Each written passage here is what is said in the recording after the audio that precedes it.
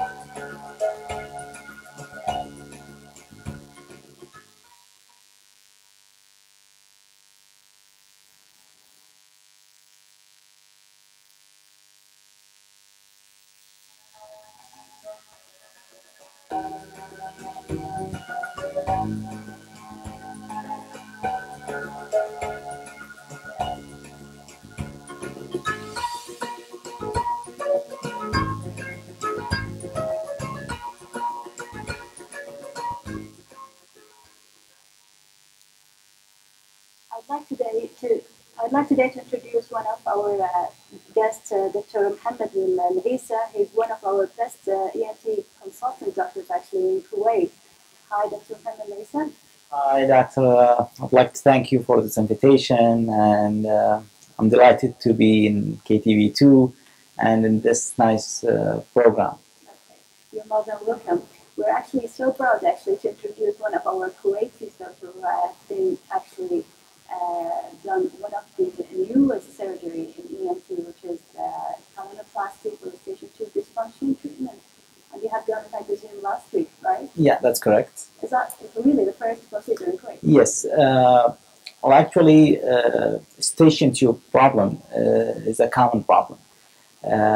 Most of the viewer will they don't know what's station tube exactly. So we'll just show some illustration photos. Yeah, we'll talk about that after the break. Okay.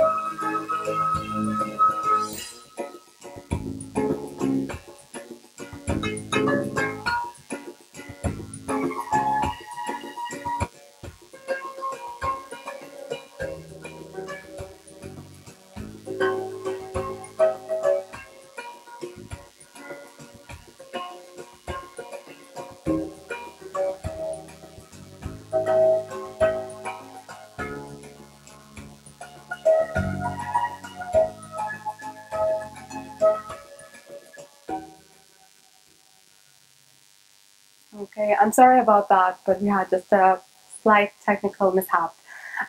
Welcome again, doctor. So, as you were saying, eustachian tube dysfunction is one of the common problems in Kuwait. Yes. So, can you explain to us what is a eustachian tube? Yeah. So, as I was saying, station tube problem is a very common problem that we see all the time in the clinic.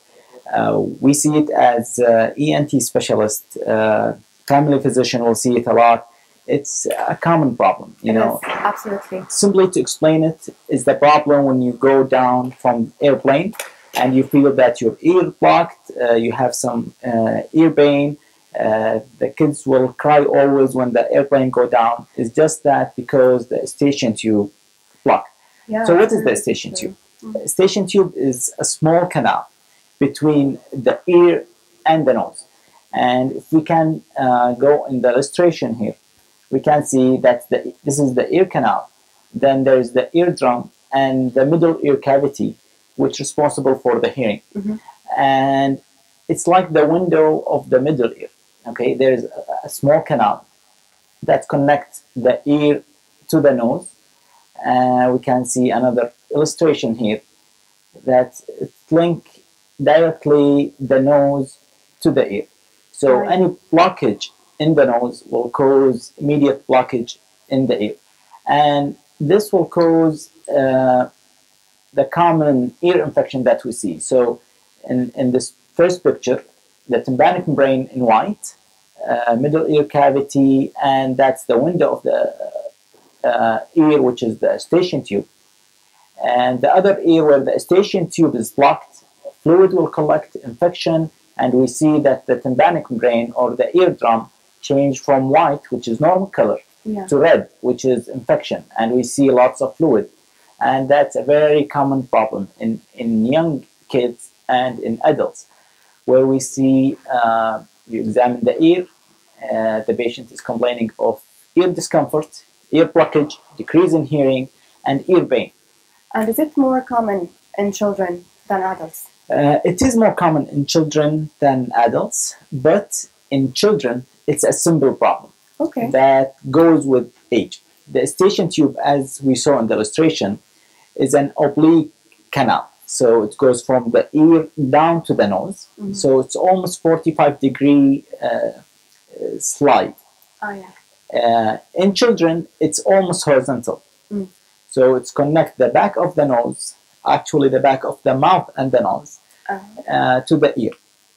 So this is where the common recommendation that don't feed the kid while he's sleeping, because all the milk will go through the canal, accumulate in the ear, and will cause lots of ear pain and ear infection. That's why we see a lot of this problem. Like mothers love to give the milk while they're sleeping because it's much easier. But obviously, Yeah, but It's I not mean that's a common recommendation. Most of the mother now, they're well educated. They know that they have to put the kid on 45-degree, so there will be no accumulation in the ear from the milk.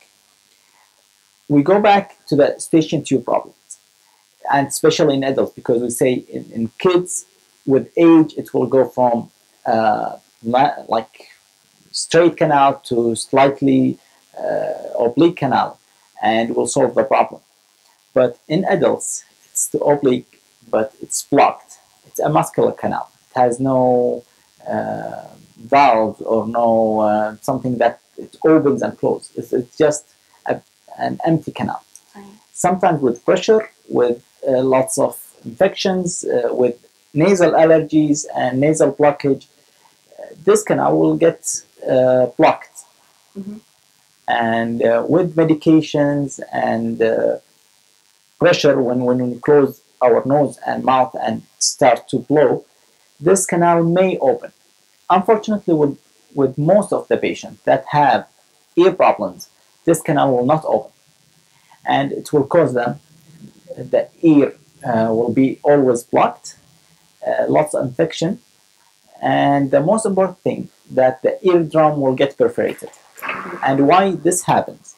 Because the air pressure from the atmospheric air pressure is higher than the pressure in the air. Mhm. And the window that usually make the middle ear, ventilated, is blocked now, which is Yeah. the eustachian tube. So the eardrum will go back and back and back until it gets ruptured, and the patient will have decrease in hearing, Mhm. recurrent infection, ear discharge, and the patient with these problems, they know that I have this right ear that's always having problems. It will come and goes. It will come and goes. It will like do some. There will be discharge all the time, and it's never 100% well. Sorry, Richard, but do you think smoking can actually affect the eustachian tube? Yes, as I said, the eustachian tube is a canal between the back of the nose and the mouth, because the nose and the mouth, as we all know, they're connected. So it's an opening at the back of the nose and mouth to the ear. So any problems in this area will affect the eustachian tube. So smoking will do. A common problem that we always see, which is acid reflux, when some acid from the stomach go back to the airway, which is not supposed to have any degree of acid, but patient with hyperacidity, they will have some acid leakage from the stomach up to their airway, and this will cause them lots of swelling in that area. The problem will complain of lots of problems between them, change in voice, throat clearing.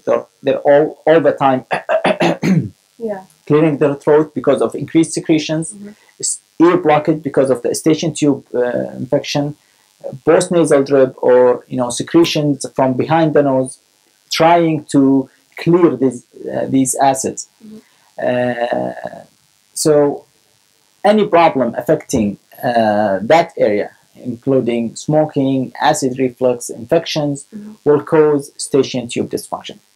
And unfortunately, for all this time, there was no any clear solution for that problem, the eustachian tube problem. Even the antibiotics. I mean, the antibiotics will clear the fluid, will prevent the infection, but still the patient will complain of ear blockage. So it will not open the canal, especially in adults.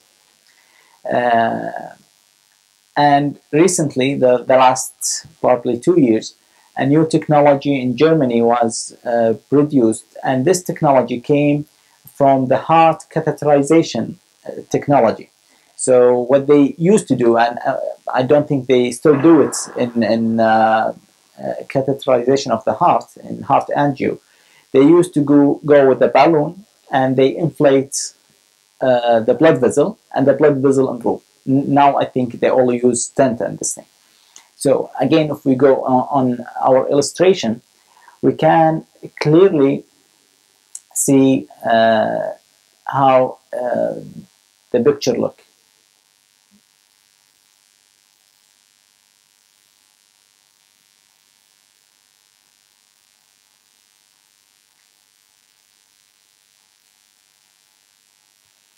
So this problem is what is the causes in adults other than allergies?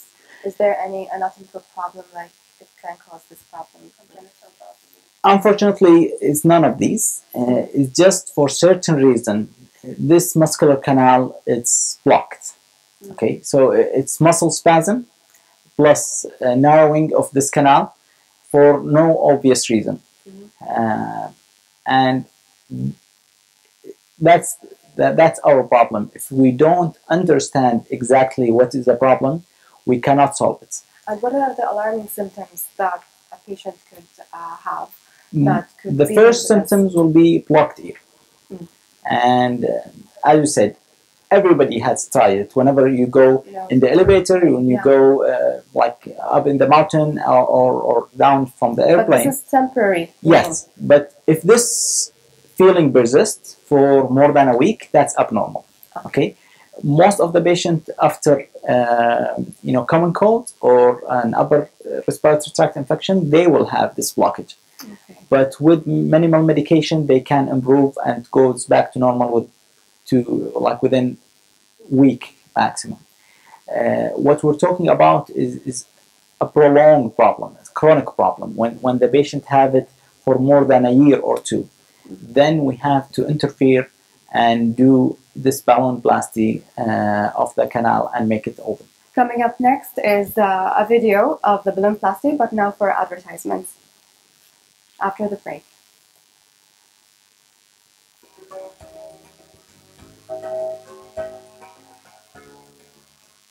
Rehabilitation Center at the Smile Diabetes Institute.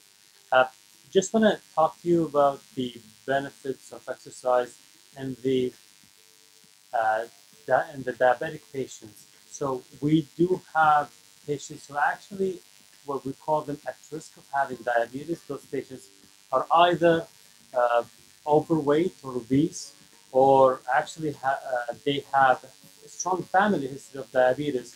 Those patients, or both, those patients can be at high risk of developing diabetes, and we actually can give them a very comprehensive and individualized exercise prescription to prevent the development of diabetes.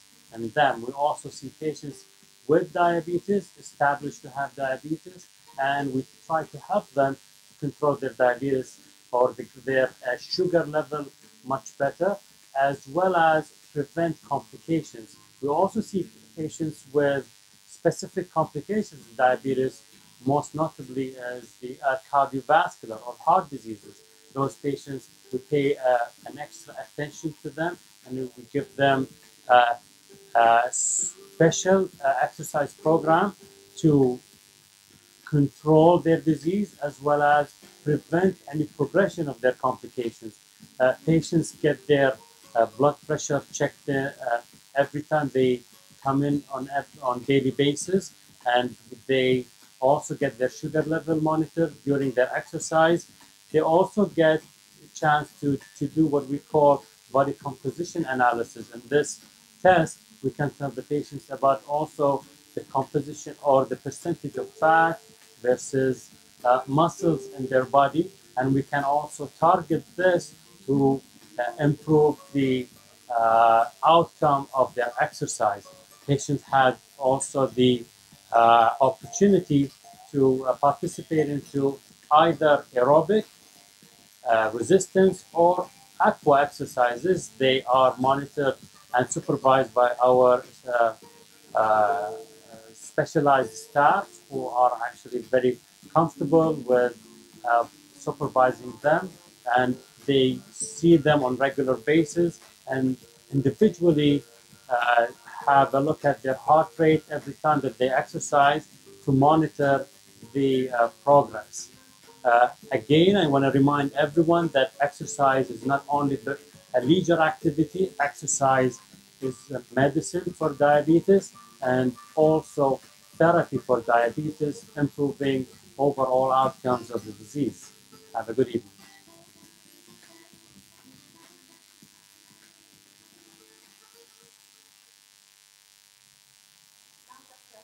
We would like to view the presentation that we had done recorded last week about the primary factor for the patient with dysfunction.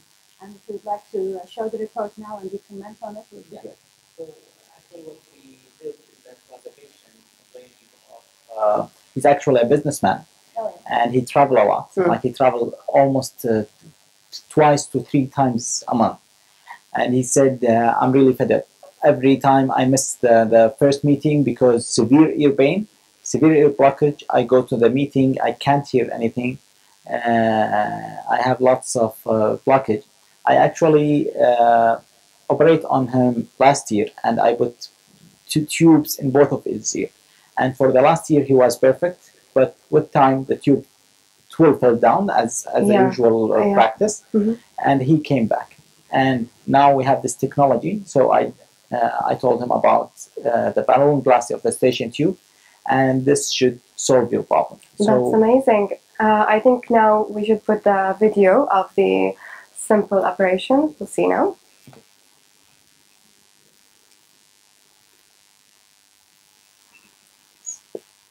So that was us in the operating room. And what we did is actually the two procedures. So we did the tubes for the ear. So we go through the ear canal, small opening in the tympanic membrane, and we put small tube to ventilate the ear. So we create a new window for the ear until we fix the old window of the ear, which is the station tube. So as we can see now, we're going through the ear canal with the microscope until we see a clear tympanic membrane. We put small opening in that tympanic membrane, and we insert that blue, what we call grommet or tube, ventilation tube. What it's going to do is actually just ventilate the ear and correct the pressure from the atmospheric pressure to the inner ear pressure. No, that's the tube. That's we call speculum. Speculum, yeah. Yeah, and we're looking into the ear canal. Yeah. Then that's the tube going in. And there is a microscope you're going to insert. Yeah, that's the tube goes in, and we can see the tube sits perfectly in the eardrum. We'll zoom a little bit to see clearly that the tube is in the middle ear, It's ventilating the ear, the middle ear, and that's it. It's actually, as you see, it's 1 minute procedure. You just put the tube. This tube will fall down out of the ear by itself, so the tympanic membrane will close and will push the tube out of the ear canal. How long does this procedure take usually? A minute each ear. That's So perfect. that's again the other ear. We're seeing the eardrum, cleaning the ear canal from any wax or something, opening. That's the small opening of the eardrum with the knife, suctioning any fluid in the middle ear, which usually accumulates because of the eustachian tube problem. Then taking the blue tube and just sliding it in this small opening. And after the surgery, there is no pain, no bleeding, and as we can see, we just slide it in, and that's it. Can So, see that? yeah, it's It's very simple. Okay. And the presence of the tube, it wouldn't really affect the hearing after all. No, actually, it will improve the hearing That's good. because with the eustachian tube dysfunction, the hearing is reduced by 20%. Yeah. Putting the tube will improve the hearing immediately. Okay. So that's the That's the first part of the procedure. yeah, that's the ballonplasty now. Alright. So we go through the nose until we reach the eustachian tube. We put the balloon in, and that's the balloon. We just insert it into that applicator. Okay. Okay. So now we're inserting the balloon into the applicator, and as we see, there is no any cut or opening in this procedure. That's why we're not fully scrubbed in this procedure. Okay. Yeah. We can do it under in the office. Unfortunately, the eustachian tube slightly painful. So It's painful. ballooning the eustachian tube without GA or general anesthesia, it's going to be a little bit painful. I think it's painful for the patient. Yeah. Yes, So much better that's to what have we're GA. doing now. There is nothing sterile because everything is in the nose. So we just thread the balloon through this applicator. Then we go through the camera in the nose with this balloon and do the ballonplasty. This is the gauge that we push some fluid into the balloon so it dilates. And the process is just involve inflation, but doesn't involve any stents, implementation, No or stent. anything like It's that. just pressure Okay. for certain amount of time. So what we do is putting the gauge up to 10 for 2 minutes Yeah. in both canals. So that's a view from inside the nose. Okay. Okay, and that's where the metallic part is going into the eustachian tube at the end of the nose. Okay. And as soon as it's in the area, we just push that applicator. The balloon, unfortunately, we cannot see the balloon because it's hidden inside. So the balloon will be inside. Then we apply the pressure for a certain amount of time, and that pressure will improve that area. You can That's see perfect. that the white thing below the metallic part. This is the turbinates. Okay, and we can see how big is the turbinates from allergies. And you can see how the eustachian tube related to that turbinates. Just inflation a little bit in the turbinates will immediately obstruct the eustachian tube.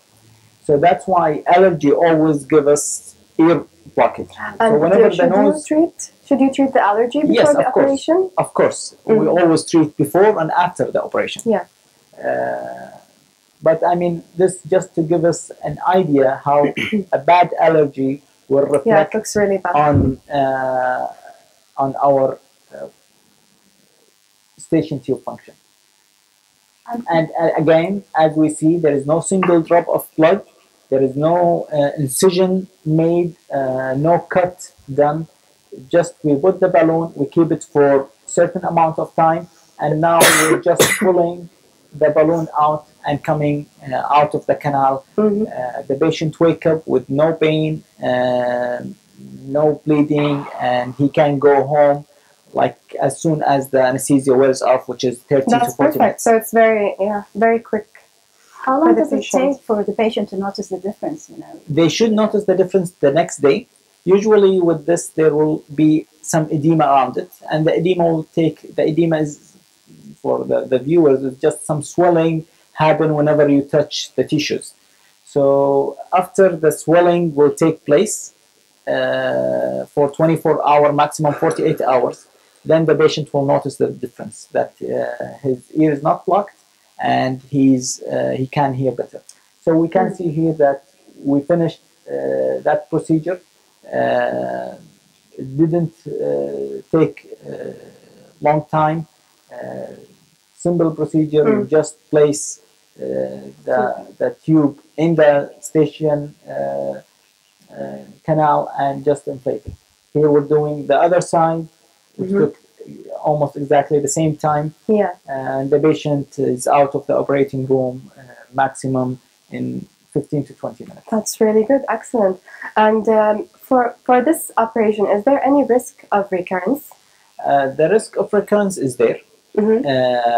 But I mean, this technique has been studied, and there is more than one study published about this technique, and all the study says that it is once for life.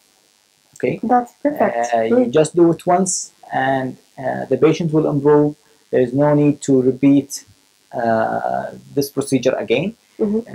But if there is no improvement, we can repeat it. As we saw in the video, there is no, it's not a harmful procedure. It's very easy. We just go through the nose with the scope, put the balloon inside, inflate it for 2 minutes, and come out.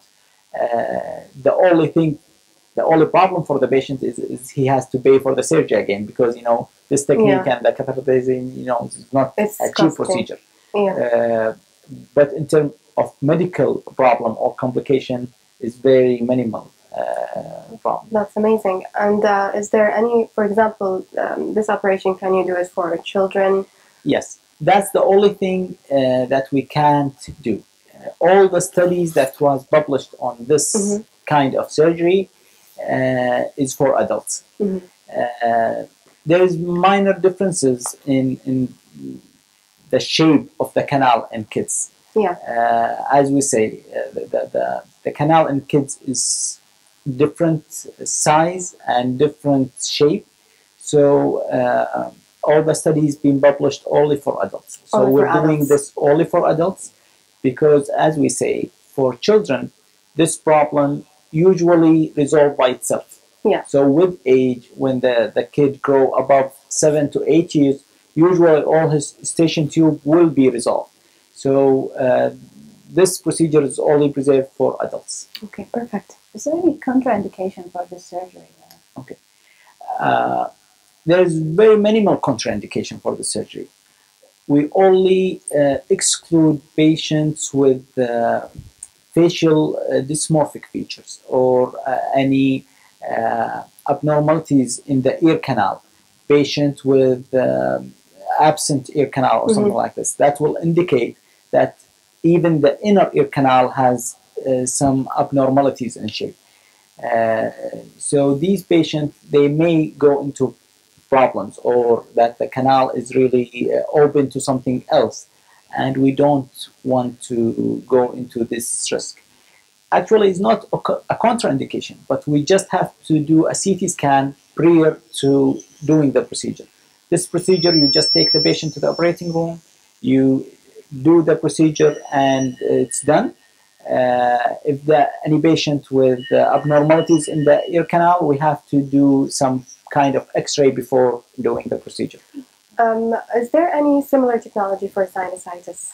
Yes, well, actually, the technology for sinusitis or the balloon sinuplasty has been there before the technology for station tube dysfunction.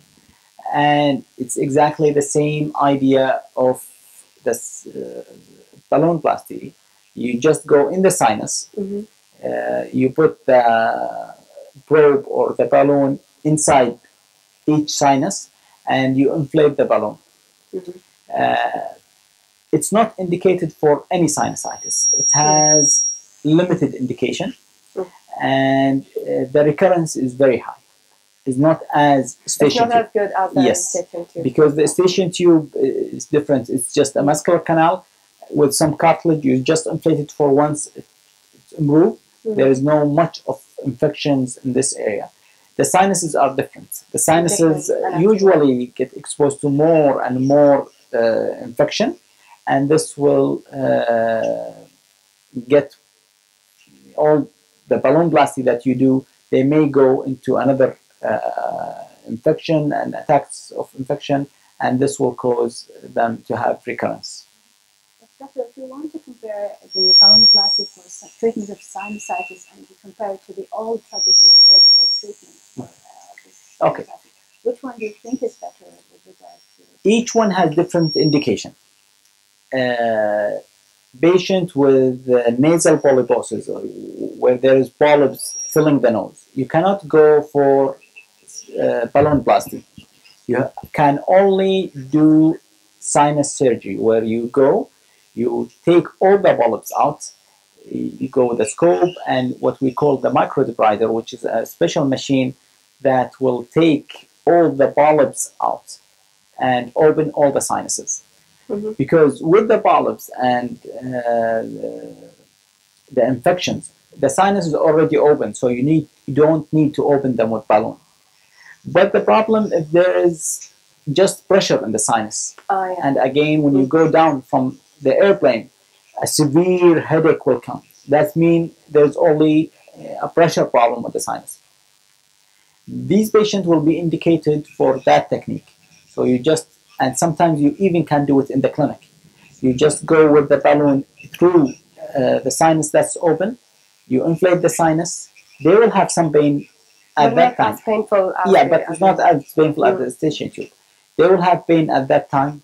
A pressure will be generated at the opening of the sinus will be open, and then the patient will be relieved from his symptoms. That's excellent. We're actually glad that this new technology actually has been implemented in your practice actually, because it has less side effects and it's much more convenient to the patients. You know. I think now we're actually gonna see a couple of video tapes from the public. We're gonna ask you a couple of questions about the industry. Okay. No, that's great.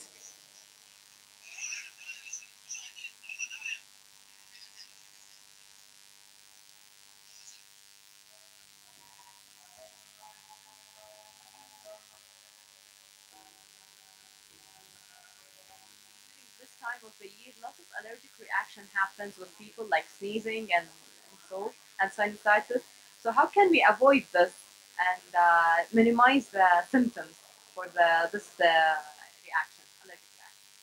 I would like to know about the rhinoplasty, and I hear there are kind of surgeries have been done by the needles or syringes. So is it the same as a real surgery, as a real case, or no?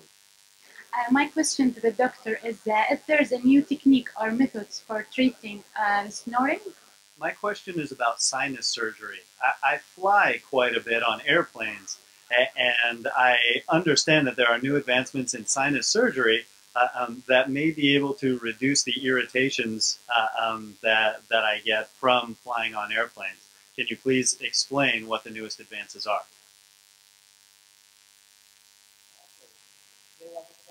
About the new technologies of snoring, and there is always new technology. That's the nice thing about medicine. There is always new techniques and new things for treating our problem.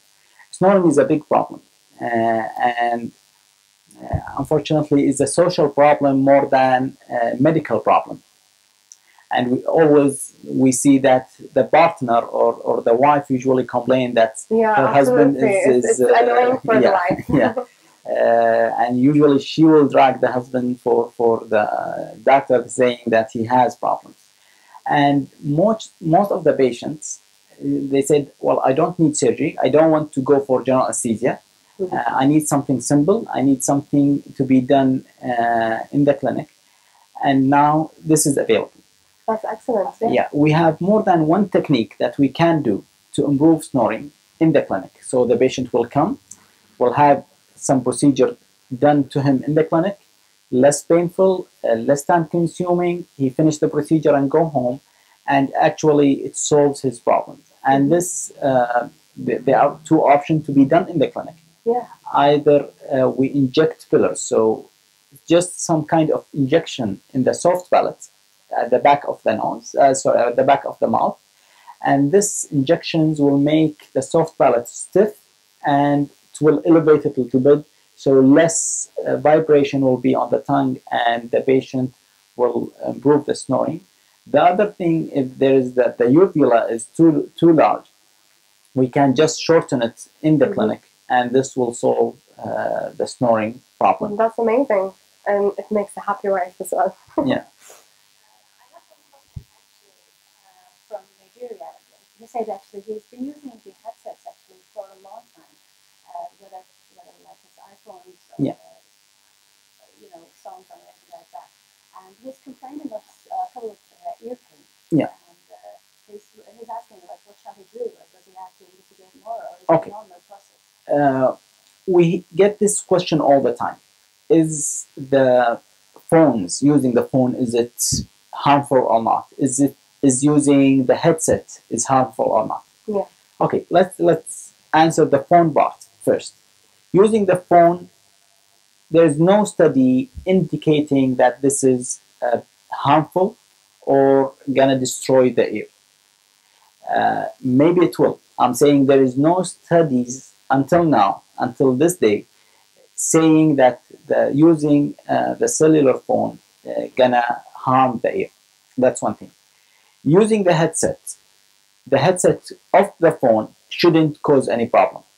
But using the headset with iPod with the very high sound of music and these things, this may destroy the ear, and that depends on the amount of sound delivered to the ear canal. So if you put the volume on a very good speakers in the ear, that will harm the ear. But what the patient complain is pain in the ear canal, the pain while and that's just pressure pain. Just try to carry a bag on your left shoulder for a long time. You'll have. It's the same as holding the mobile phone Exactly. for a long time on the ear. It's just pressure. These are all soft cartilages. Yeah. You just put pressure on them for a long time, more than an hour, then a pain will develop. I'd like to answer another question they ask about rhinoplasty and the different kind of technique, like the new techniques or something in the clinic versus the operating room. And as we said, we always develop new technique. The patients always ask about the new technique. So the new technique rhinoplasty is the non-surgical technique, which is just doing some injections. And injections either adding volume or reducing volume from the nose to make it look better.